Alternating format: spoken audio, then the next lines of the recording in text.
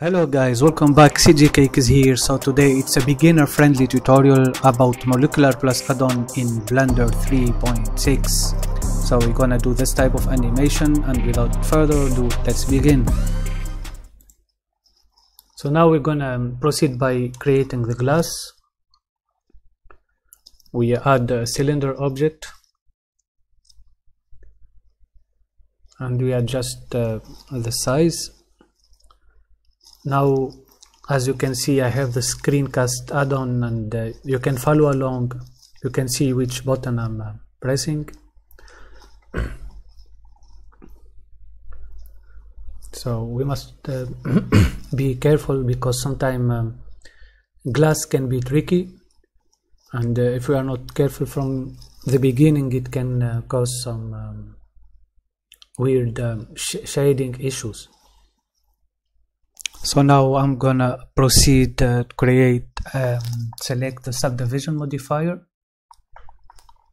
We can increase the subdivision levels, shade smooth, so nothing really complicated here.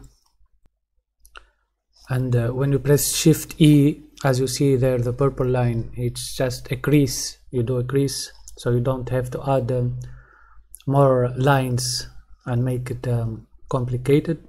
So you just press Shift E and you make the crease with only that line.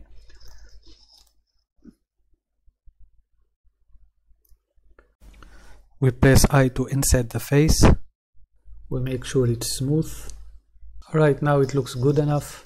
So we're gonna go ahead and proceed to create a circle, and then in edit mode we fill it up with F. We check the face orientation, and then normally the red faces should be facing upward, like that. We adjust the placement of the emitter, because that circle is gonna be our emitting object. We make sure the camera is placed correctly.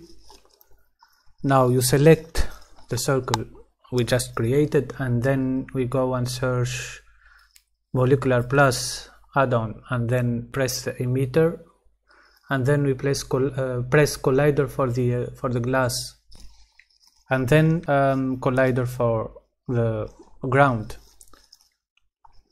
and then we begin the simulation. Normally it should take a little while, so I'm gonna skip up ahead and we continue with the tutorial. So now that we have baked the simulation, we're gonna proceed to create a icosphere, and then we choose the circle. We go to particles, and then we choose the render, and then choose object, and we choose the icosphere. So now it renders as the icosphere.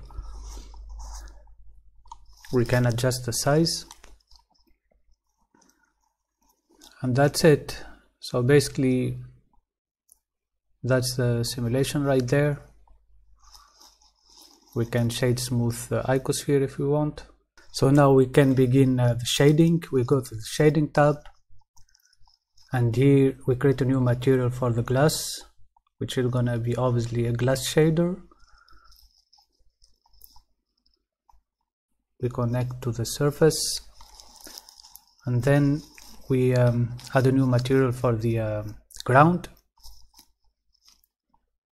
and the new material for the icosphere, which is gonna be our particles.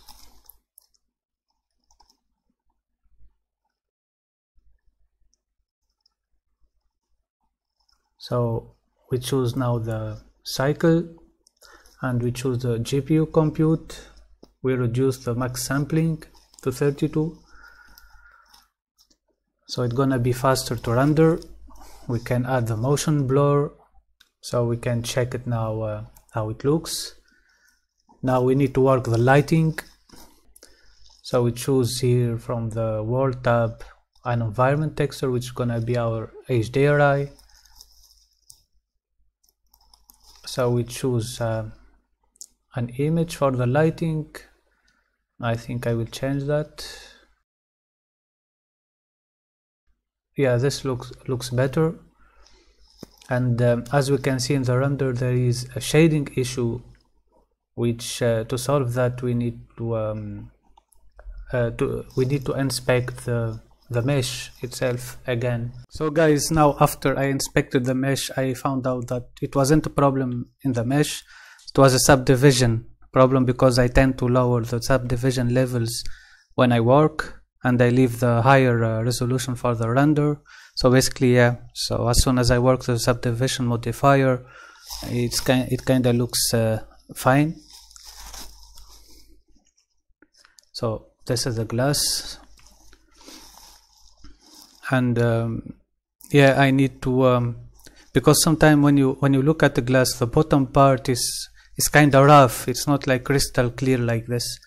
So I need to find a way to simulate that or emulate that, and the only way that I found is to just to give it a proper material, which is another glass material, but with higher roughness levels, as you can see here. So we add the material, the glass material, we increase the roughness, and then that's it. So guys, I hope you enjoyed the tutorial and learned something new, and don't forget to subscribe, like and share. Till next time.